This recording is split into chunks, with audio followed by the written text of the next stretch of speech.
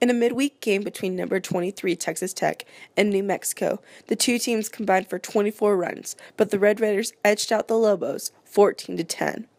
Tech coach Tim Tadlock said he changed up the top of the order in an attempt to get them to produce more, and they delivered. The current Big 12 Conference Player of the Week sophomore outfielder Tanner Gardner continued to swing the bat well with 2 hits, a walk, and 2 RBIs. Tech is now 13-7 on the season and will begin its Big 12 home opening series against Oklahoma at 6:30 p.m. Thursday at Rip Griffin Park. For the full story, visit our website at www.dailytoreador.com.